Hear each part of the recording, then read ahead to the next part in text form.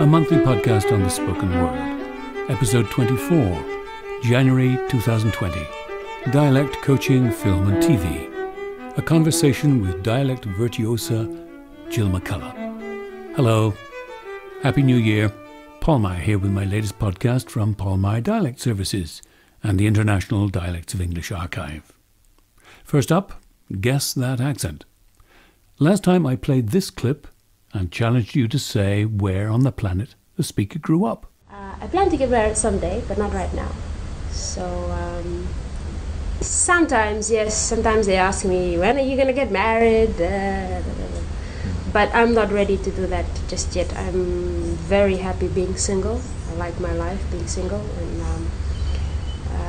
I think the time will come when I'll find someone. If you guessed Fiji, I'm very impressed. Congratulations. It was Ideas Fiji 1, submitted by senior editor David Neville back in 2008. The subject was born and raised on the tiny island of Batiki in the Lomaiwichi group in Fiji. Captain Bligh, cast adrift by the mutinous crew of the Bounty in 1789, was the first known European to have seen this small Fijian group of islands, 2,700 kilometres northeast of Brisbane. To hear the whole recording, search for Fiji 1 at dialectsarchive.com. Here's this month's challenge. Particularly challenging. Where did this speaker spend his formative years? A couple years later down the road, I get a phone call. Can we adopt a dog? From my son and my wife. I wanted a jet black dog. They showed me a picture. Again, when they showed me a picture, it was basically a redhead. I said, no way. They brought him home, and to this day, 7 years later, he's my favorite friend. Get the answer next time on In a Manner of Speaking. My guest this month is UK-based movie dialect coach Jill McCollough, known for her work on Star Wars, The Rise of Skywalker, and The Last Jedi, Mary Poppins Returns, Mamma Mia, Here We Go Again, and over 100 other television and film productions. For more information about Jill, please see the In a Manner of Speaking webpage devoted to this podcast at paulmeier.com. Jill, I have been wanting to speak to you for 20 years. I have spoken your name aloud over 1,500 times. Every time we get a new idea sample, I have to introduce it by saying, this recording, Fiji 9 or Philippines 10 or whatever it is copyright the International Dialects of English Archive. Comma Gets a Cure is copyright Douglas N. Onroff, Jill McCollough, and Barbara Somerville. So nearly 20 years ago, you and Doug and Barbara wrote Comma Gets a Cure based on the standard lexical sets of J.C. Wells, and it's the elicitation passage that every dialect speaker on Idea uses. So I'm finally glad to meet you, to thank you and ask you what your hand was in the creation of that passage all those years ago, if you can remember. Absolutely. It was many, many years ago now. I was an adjunct professor at Yale. Doug and Barb both taught at Yale, and we ended up talking about the Rainbow Passage, which, as you know, was a passage that people used in the same way that they use Comma Gets a Cure.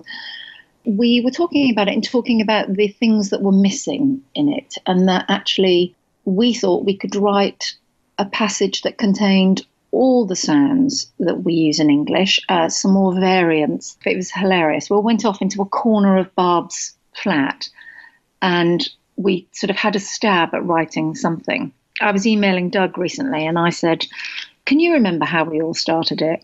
And he said, you were the only one that came back with anything. Took us quite a long time to finesse it, to get all the combinations of sounds. And then Doug was brilliant because he took it off and made it a little bit more technical in the sense that he just made sure that it got out there in the world and that people heard it. I think if you hadn't taken it up, actually, a big thank you to you. You know, you took it up, and as you say, a lot of people have used it. And actually people meet me and go, oh my God, you're Jill McCollough who wrote Comma Gets a Cure. And of course, you forget. So I think there's no passage that I've ever seen that crams together all of the vowels and consonants of English as it might be spoken through all of the Englishes of the world in a fun, easy to read little story like this. So congratulations and thank you. I've been working with it for many, many years now, and it does the trick just marvelously. And actually, all the differences in all the different sounds, when you hear somebody, it's phenomenal. Sarah, just even the very first, Sarah Perry. Yes. The fact that an American would say Sarah Perry, Sarah Perry. Yeah. If you got somebody, Sarah Perry, you were talking about film stars don't die in Liverpool. Yeah. So they're like Sarah Perry. Yeah. Yeah. So literally in the first two words, comma gets a cure.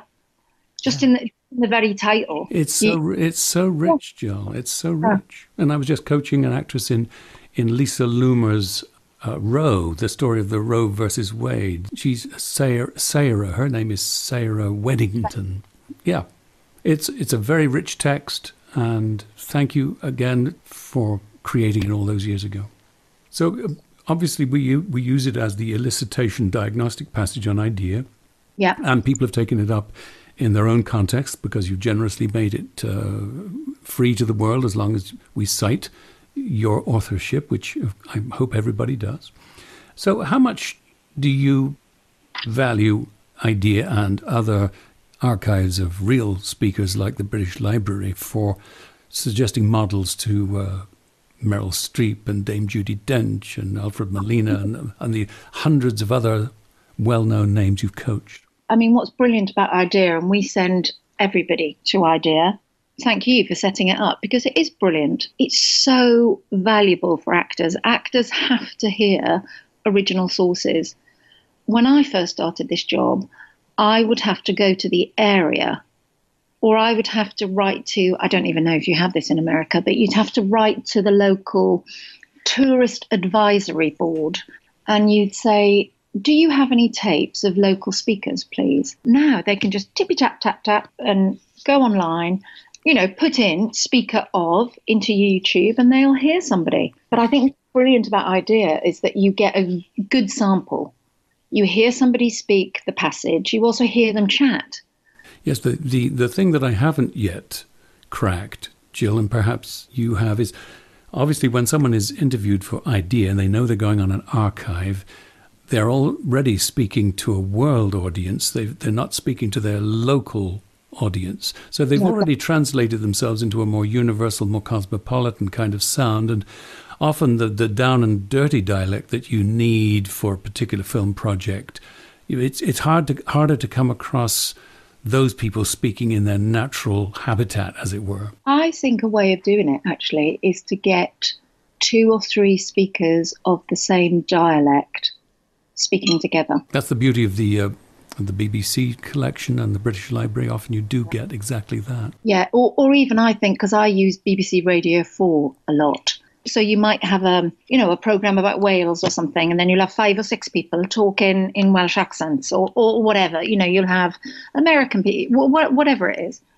And I think it's the self-conscious nature of interviewees that gets in the way. Right. Oh, they're performing. I mean, we're all performers. Every human being performs him or herself to some extent, depending on situation. They code switch. They have their own idiolect, and we have many, many versions of ourselves. So we're a performing species. Yeah, completely. Somebody said the other day, they were talking just in a London accent normally, and they said, anyway. And I said, have you got an Irish parent? You picked up on the Annie versus any. Anyway, and it's that sort of, and as you say, the provenance for us is we need to know that if I'm sending a dialect sample to Javier Bardem or Dame Maggie Smith or whoever it is, you're hearing somebody who's from New York, their parents are from New York, you're hearing a sort of pure accent. So you can listen to just that sound. And Jill, I go back a few more decades than you, and I'm pre-internet for sure. When I came into the business, I'm ashamed to say it now, but we actors based their dialect work on how other actors had done it in other films. And so there was this incestuous sort of self-referential cliche that seemed to have developed we based our work on what other actors had done in the work. But interestingly, we didn't have the resources then. I used to work with a company called Tamasha, and they were an Indian theatre company, and I was their dialect coach. And I remember there was a massive article on me in one of the big Sunday newspapers because they couldn't believe this white girl would go in and teach Indian actors Indian accents. These were people who were brought up in Birmingham and brought up in London. They'd never been to India, some of them. I couldn't go to India to do the research, so I would have to go and find people who were, some of them I had to do Bombay, a very sort of modern, it's a very garish colour, everything the way, it was all very, these people had never been to Bombay and heard this middle class sound. So I would have to go and find people from Bombay and London. I was really posh because in 1982, a friend of mine bought me one of the first Sony Walkmans from New York. And I used to think I was the bee's knees with this Walkman and my cassettes. Yes. There was no way I was going to be able to go and interview women who worked on building sites in Rajasthan. So I would have to study it from the oldest people I could find from Rajasthan here, and then find a way to teach these young Indian actors how to do it. It was very high. I'm going to step away from my mic a bit. So they would talk a lot of the time. I want to go home. So the sound was really, really high. Yes. But of course, you can't do a play, the whole play. My bracelets, and you can't do the whole play like that. So you've got to find an artistic license and a way of being able to teach the actors. Yes, it's a science, but it's an art. Yeah, completely. Jill, let's blow our own trumpets just a little bit and suggest that dialect work, dialect coaching, dialect performance, dialects are not simply a cosmetic, something that's pasted onto the surface of a performance. It's integral to the performance. It's integral to the storytelling of the project. So why are dialect coaches listed so far down in the credits? Why are we not listed as dialect designers along with other designers on a project? What do you mean? Why is my credit near the dog? Exactly. After the unit nurse and the dog handler. I have a producer friend who literally wrote my contract. You will be above the dog. Not even the dog handler, you will be above the dog. That this is, as you say, it's an integral part of the filming process, and more, I think, than it ever was. And actors really do often rely on the coach. Yeah, and I think actually it's up to us to fight that battle. Yes, we need to advocate for our own corner of the industry, don't we?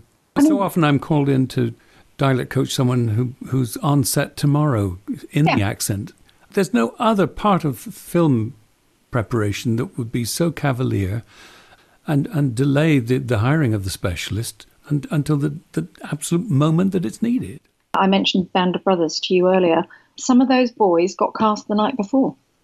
What it takes is prep, and what it takes is sort of owning the accent. So the accent comes from inside and it's not added on outside. I want to get to the point where the actor's not even thinking about the accent. They're thinking about the accent in a strange, semi-divine, mystical way. If an actor is thinking about how his or her lines are coming out of his or her mouth, then the audience in a semi-divine, mystical way picks up on that. That's where their attention is. And I completely agree with that, Paul. I don't even think it's semi-mystical. I'll say to an actor, you don't know what that word means, do you?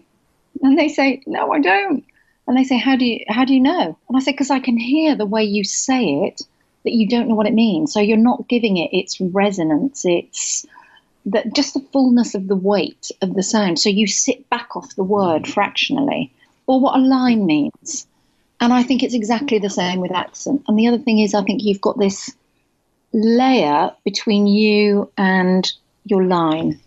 Now, I'm actually, as a dialect coach, I'm very committed to text.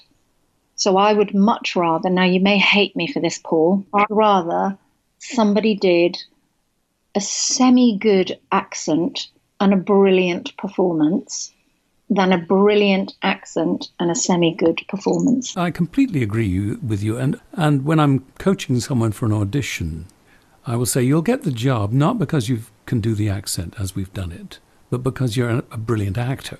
And the acting must always trump the dialect. The acting must always lead the way. It must be the thing that's in the foreground. If the dialect is in the foreground, then we've got some sort of academic textbook imitation of something without life. Yeah, and I think if the dialect's in the foreground, we haven't done our job. I tell actors that if you're complimented on your dialect work, you may have very well have done it wrong. That's great. Yeah, because that's great. Not where the audience's attention should have been. And actually, interestingly, I've coached jobs where there may be, it was years ago, it was a theatre production called Jeffrey. Everybody in it was British and needed to be American, apart from one actress. And in the reviews, it got amazing reviews, and they were saying this is amazing for this all British cast to do a great accents, apart from, and they criticised the one American. And it was, oh my God. That leads me on to another question. As everyone knows, movies take weeks and weeks to make. Sometimes there are hundreds of people in the cast. Many of the actors never meet each other. Scenes are shot weeks and weeks apart. So my question is, how do you maintain consistency across the shoot? How do you keep everyone wrangled into the same dialect world? I think what you often have to do is design the world first. Either the world is given to you, as in it's set here, but something like Band of Brothers, for example, they were from all over. So what you have to do before that, you get the first 4 scripts, for example, the first 4 hours of it. You break down as many accents as you can. And that was with the fantastic Jessica Drake, who I'm sure you know. Yes. And Jess started the job. And you break down all of the accents in all of the, I mean, that's a massive job. I think I taught something like 400 men for Band of Brothers. And you're breaking down all the different accents. So in that one, you're actually specifically teaching them the accent of E Company, you know, whichever character they were playing, because they were based on real characters. But if it's something where you're creating a world, the Game of Thrones prequel, you just make a decision and then you sort of tell the actors what you're going to do. And I break it all down on a sheet, whether you're going to give them the vowels, the consonants, the rhythm. I love to teach as many people as possible at one time. So if I could teach a load of actors in one go in a group for a theatre, for a movie, say they're in rehearsal, give me 20 actors, I'm really happy. You can teach them all at the same time, tell everybody what the world is that you're creating. And then you specifically take them one by one and go through what their problems are. Because every actor's got a different problem. Some of them may find words difficult, some of them may find the rhythm, some of them may take the accent too big. So once you've created the world, you're then dealing with the specificities of everybody's needs. Yes, everyone's preferred learning style, if you wish.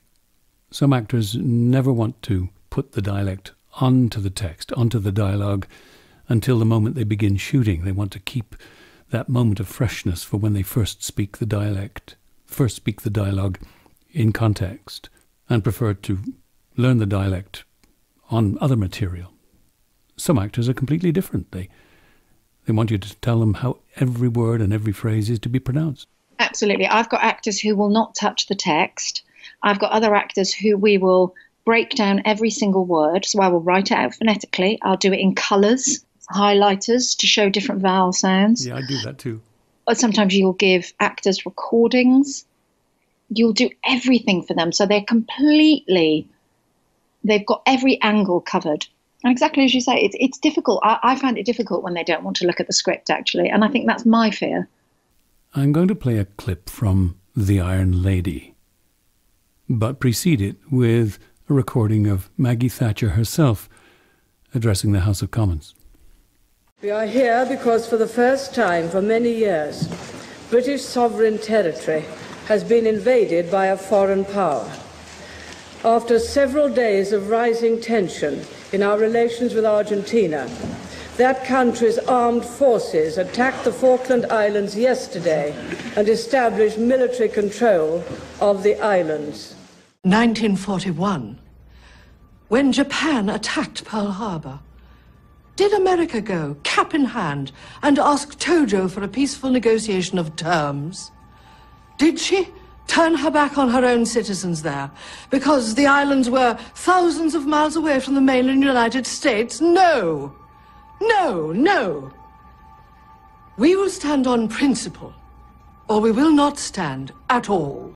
That must have been a huge thrill for you, Jill, to be the dialect coach on The Iron Lady. I'm always citing that film as the preeminent example of how dialect work should be done in the films. Phenomenal, isn't it? Tell us the story about the way that project came together. I think Meryl Streep gets all the credit for that. And all of her dialect work is very specific, very clear, very technical and precise. Even though I was able to give her some feedback, essentially, she's done all the work. Essentially, I'd like to be able to big myself up and say, oh, what a genius I was getting Meryl Streep there. But actually, I think when you hear any of her dialect work, you hear this person who, I mean, funnily enough, I was listening to her do it the other day, and I just thought, listen to how she's lowered the register of her voice. Yes.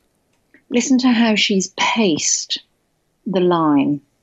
Listen to how she specifically used a staccato, just the way she sort of, the onset in some of the, so in the way Thatcher would, I know. I would have to teach most actors for 2 years to get to the level that Meryl Streep starts at. Yes.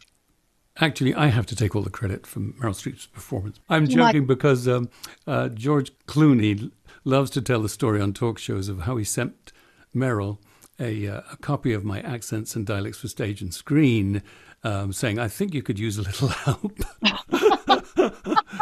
So I'm going to, although I was the butt of the practical joke, I'm going to take the credit for it. She was terrible before she read that. Undoubtedly.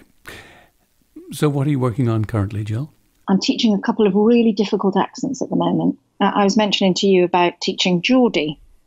For those people listening who don't know what Geordie is, it's Newcastle, which is the northeast of England, and it's a really unusual accent and quite difficult to do.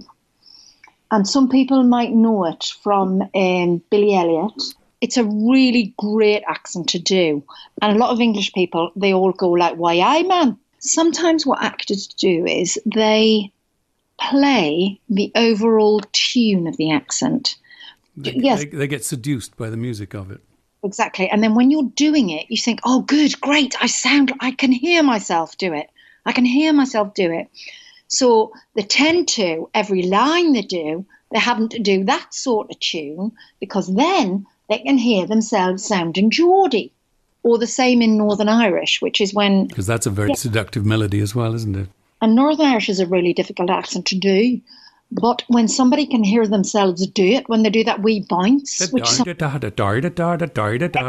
but it almost sounds like, I describe it as like a wee bounce on a trampoline. Mm-hmm. But then they put the wee bounce in every line. And so every line sounds the same. And what you get is somebody who speaks like that, and it isn't real.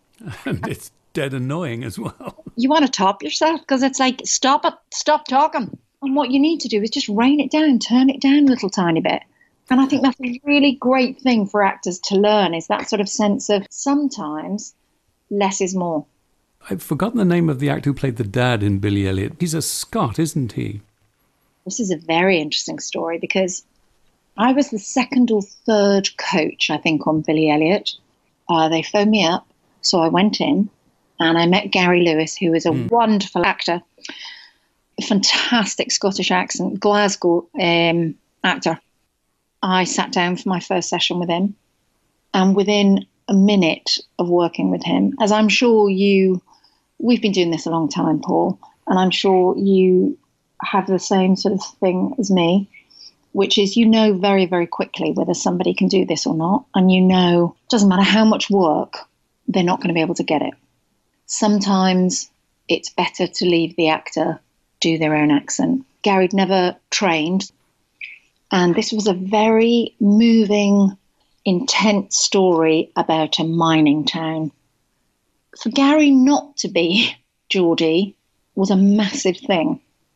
For him to be the father of this boy who set in this mining town, not to do the same accent as the son would sort of be awful. But I remember going to Stephen Daldry and the producer, and I said, don't make this actor do the accent. Am I allowed to swear on your podcast? Oh, yes.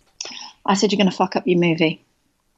Because he would lose his emotional intensity to his line if he was doing another sound. He needed to have his own access to his emotional intelligence. Exactly. And his wonderful work in the film, an absolute triumph, goes to prove that acting trumps dialect every time. Well, I think you might notice it and you might go, oh, he's Scottish. But then because the acting is so great, you start to rationalize, oh, well, he's got this and that influence in his life. And you make up stories to accommodate that. That's exactly what you do. I think it's really interesting. It's one of the decisions I'm most proud of, to actually fight for the actor to not do the accent. To make yourself redundant, in other words, in that sense. Because that strength of accent matches the strong Geordie accent. The same character and cultural overtones were there, I expect. And now to talk about a different Jamie Bell movie. Film stars don't die in Liverpool. Tell us a story. I've taught Jamie quite a few times, actually. Jamie, I did, he and Mia Wasikowska and Michael Fassbender, Mia Wasikowska, who's Australian, all did a Yorkshire accent for Jane Eyre. And then he came back and said, I want to do Liverpool. And again, Liverpool is one of those accents that it's, what's interesting about Liverpool, and again, Liverpool is in the northwest of England for your listeners who might not know. Liverpool is one of those accents that very often gets cast as a scally, which is a rascal or a criminal, or that's not what a scally means. But if you were going to have, you'd have the cheeky lad or lass from Liverpool, if that's what you were going to cast. And so what Jamie needed was he needed this very sort of sensitive sound in order to, and also a period Liverpool sound, which is it's got a different quality to it. It didn't need to be sort of selling itself. It just was sort of sat in there as sort of like, this is how he talks, and it's not something that's, so again, you're sort of playing against type in accent. And I don't know if you have this as much in America. This might be interesting for you to tell me, is that we have, if you're going to have like the Wired Boy, you're going to cast a Londoner, you're going to have London. If you're going to have somebody who's funny or, whatever, you might cast them from Wales. If you're going to have somebody, if you want them to sound slightly as if they're not quite the brightest person in the bunch, you're going to cast them as Birmingham. We have sort of stereotypes. It's not true, but we have stereotypes. And that Liverpool's the scally. I would suspect that every country has stereotypes, wouldn't you, Jill? Yeah. We certainly have them here. People believe to this day that everyone in New York sounds, like Godfather, and of course it's simply not the case. And most the inhabitants of New York, even those native born, would not be identified as New Yorkers by the rest of the country if they heard them speak. What accent do you like teaching, Paul? Oh, it would be so hard to pick and choose among the nearly 30 dialects and accents that I published dialect manuals on, and many of them covering the same accents that you've demonstrated with such virtuosity. I enjoyed teaching myself Afrikaans, which is such a difficult and very strange accent to do. Northern Ireland, I had to teach myself that one too. Didn't come nearly as instantly to me as the Irish accent had done years and years ago. I enjoy American Southern accents. My wife is a Kentuckian. I've lived in the South, and I have a great sympathy for the Southern culture. And I've seen Hollywood butcher Southern films a lot and misunderstand them, and actors often just bring to the table some of their editorializing about the Southern culture, robbing it of some of its dignity. So it's fun to point out that, for instance, a Southerner might say time and tide, but tight and like. So depending on the context of that vowel, the drawl may be there or not. But let's get back to you. Let's talk about coaching on set, sitting in the mud and in the blazing sun versus simply prepping actors before they go off to slog through the mud and endure the sun and the wind and the rain. I don't travel as much. I've got 2 small kids, so I will prep a lot of movies. If they shoot in London, I can do it. I've done my sort of shooting all over the world, and I'll do the filming if it's here. If it's away, all their scenes are recorded, and I break down the scenes into scene number. So they will get the recording for every single scene, and you just make sure that you, having done all the work, you play the scene the night before. So this is the actor recording the scene in prep. When we're happy with the dialect, we will record. And also sometimes, I don't know whether you find this, I'm somebody, and not all coaches are the same. I know some coaches don't model the accent, but I do a lot of modelling. So I'm very happy, as long as I'm confident with the accent. But what I will do is actors will often ask me to record the lines. Mm-hmm. And I will do it very slowly, and I won't give them acting tune. I might give them 5 or 6 different tunes, and then they get a chance to listen to it. The other thing they do sometimes is they record it when they're happy. Mm-hmm. So they get a chance to listen to themselves when they were sort of secure in the knowledge of all those sounds. Of course, they get to the set and there are new scenes thrown at them every day, and which you haven't prepped. If I've got enough prep time with them, they should be able to improvise in accent. Or we've got ADR. Automated dialogue replacement, sometimes referred to as looping or dubbing. So you don't always have to fix dialect mistakes in the field, on the location, on the set. You can save them for the ADR session. And sometimes directors will say, I don't care, there's a plane flying over. We're going to record this scene now and we'll get it in ADR. Perhaps even with a different actor voicing the part. Yes, my friend, yes. That's a tragedy. It's happened on films of mine. Yeah.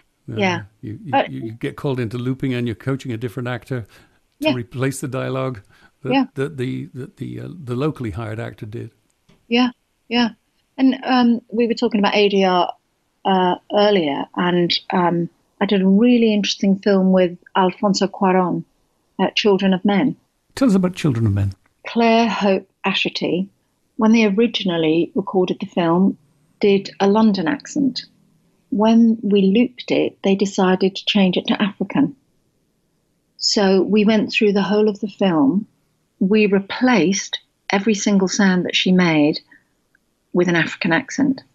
And we had to sort of observe sort of the shapes of her mouth and work out how we could put in some sounds that would make her sound. So we would look at the shape and whether she could say mick or make, or however she was saying it in London to match, to give her, because they wanted the different quality in the film.